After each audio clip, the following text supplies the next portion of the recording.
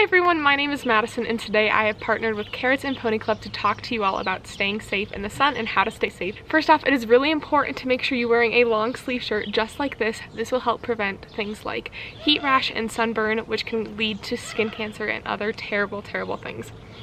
It's also really important to always stay hydrated and seek shade as much as possible. Lack of hydration can lead to dehydration, which can cause a multitude of different issues. Bodily issues can cause you to faint and have other issues while you're riding.